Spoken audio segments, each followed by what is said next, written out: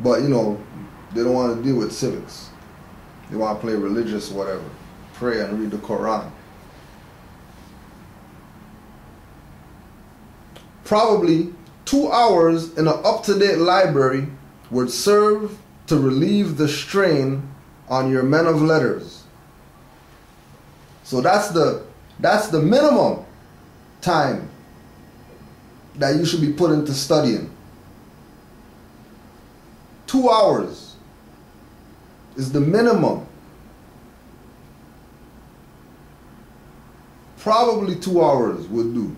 Probably 2 hours. But if you really want to know something, stay 4.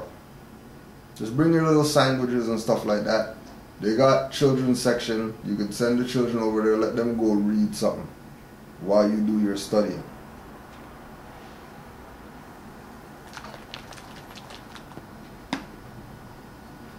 Yeah, trust me.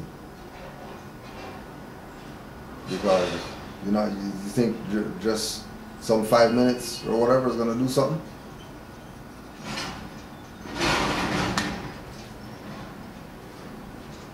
This is about knowing.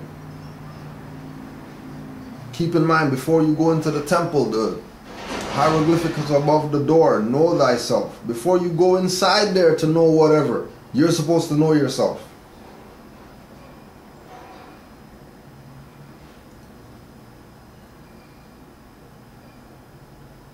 The matter of the various names given to these 22 million people with all colors of every race of the globe was an act of European psychology. They gave him a name, then defined it as something inferior to theirs. White they defined as the color, defined as a color or purity. Black, they say, represents everything evil. The Negro, as they were called in this nation, has no nation to which they might look with pride.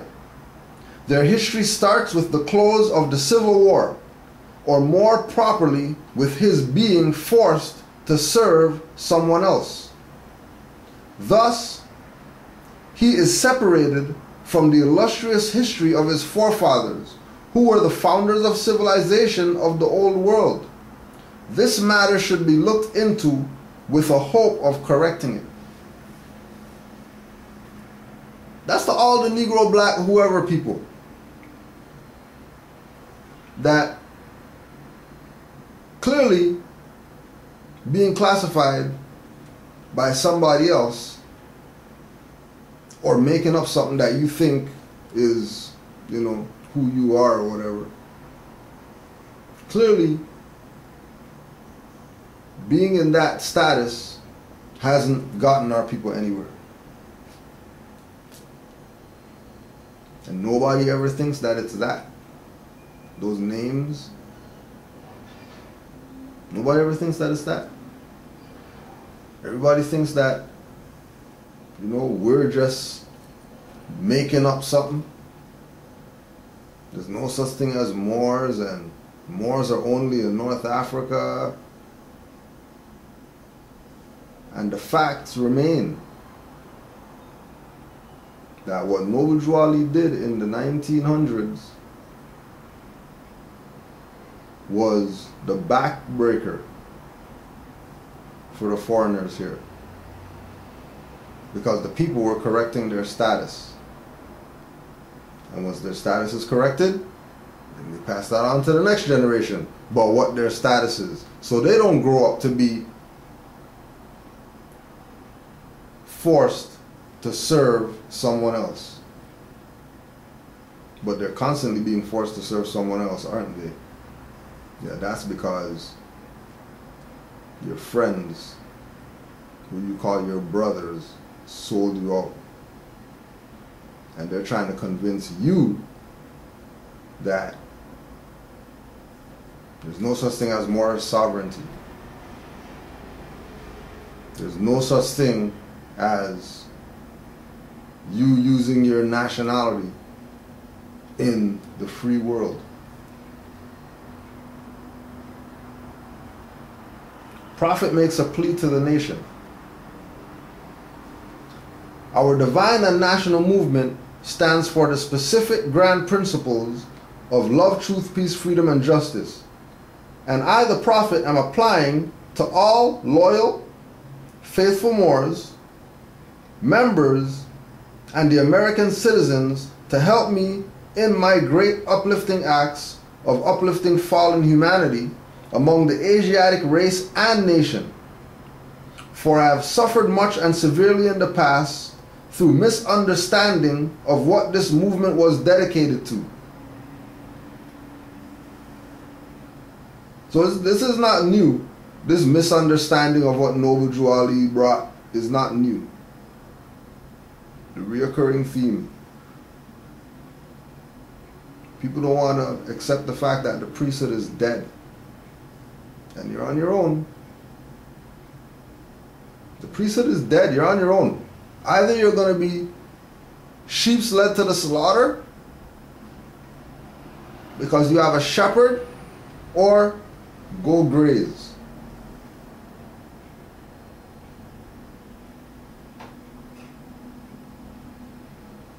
It is the great God Allah alone that guides the destiny of this Moorish, of this divine and national movement.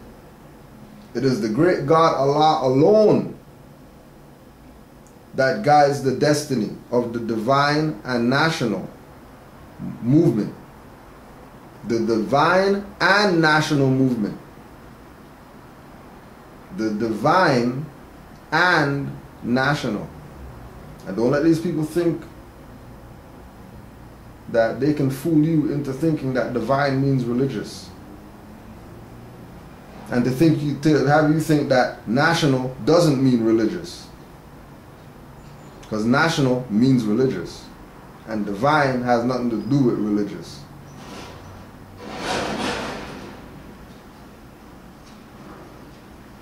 I know all true American citizens are identified by national descent names to answer and apply to the free national constitution of this free national republic of the United States of America. So Drew Ali was pushing republic talk, not democracy. Right now, 2016, there's no republic. There's only democracy. So anybody telling you to do anything with so-called government in 2016, those people work for quote-unquote the government. Because they're not a government. They're a private, foreign, occupying force that is using Moors' birthright that they don't want.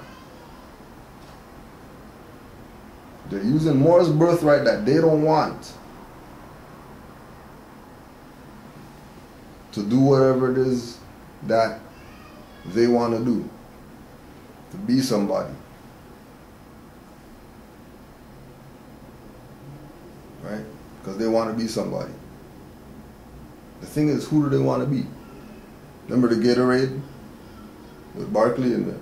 Sometimes I dream that he is me.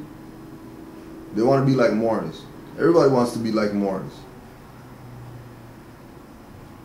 But they can't really do that if the Moors are present. So they have to go in secret. And they go in secret and come out, and Moors are telling you that the secret imposter people who behind closed doors are Freemasons or whatever like that, pay taxes to them.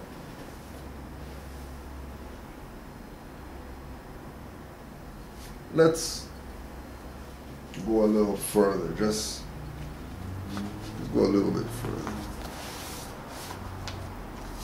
This is The Great Crash, 1929. John Kenneth Galbraith. The Great Crash. Because these guys have this illusion going on that what we see today in 2016 is a government. Moors, who have fezzes on and stuff like that. Who said that they're Moorish American? They're trying to convince people that The individuals who call themselves government right now are government. And that you should try to get a job in there so you can change the system, because once we get Moors in there, then what are you guys talking about?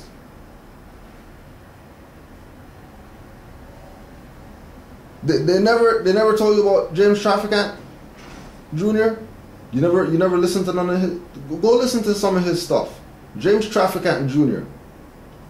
Right? And then ask yourself, how does somebody who grew up on a farm have a tractor roll over on them and kill them?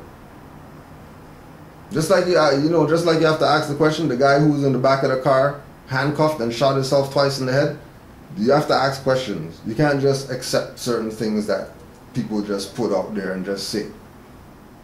You have to use some common sense and logic and reason. You can't be oblivious to logic and reason and not use your goddamn common sense. That if they're going to say that Noble Drew Ali is the prophet and he died in 1929, and then stock market crash in 1929, right after he died, the stock market crash, then people clearly don't know what's up. And they've been very misguided with the impact of this individual doing what he did by telling these Negro, black, colored people that they're Moors and that they have a nationality. In the 1920s, he's talking about nationality.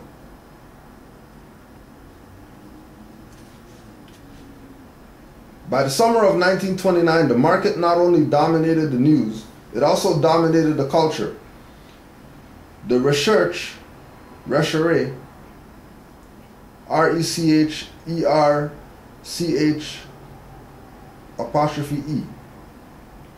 minority, which at other times has acknowledged its interest in St. Thomas Aquinas, Proust, psychoanalysis, and psychosomatic medicine, then spoke of United Corporation, United Founders and Steel.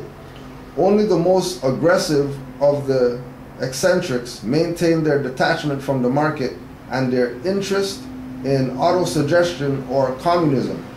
Main Street had always had one citizen who could speak knowingly about buying or selling stocks. Now he became an oracle.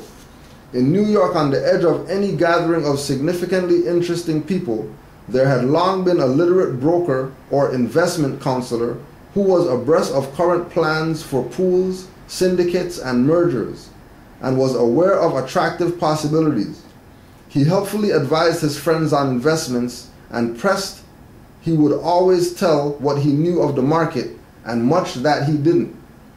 Now these men, even in the company of artists, playwrights, poets, beautiful concubines, suddenly shone forth. Their words, more or less literally, became golden. Their audience listened not with the casual heed of people who are collecting quotable epigrams, but with the truly rapt attention of those who expect to make money, but by what they hear.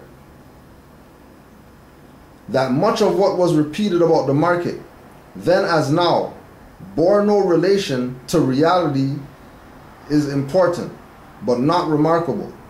Between human beings, there is a type of intercourse which proceeds not from knowledge, or even from lack of knowledge, but from failure to know what isn't known. So the key is knowing. The key is knowing. The only way that you would find salvation and liberation is by knowing. There's no magic paper that you're going to get by from some Moor that's going to free you. There's no best nationality card. There's no best plate to get. It's all about knowing. If you could free yourself from the illusion of the things that come with Moorish nationality, the perks, the benefits, no taxes and all this stuff, right? Being able to exercise the right to travel and being able to use your nationality card as your passport.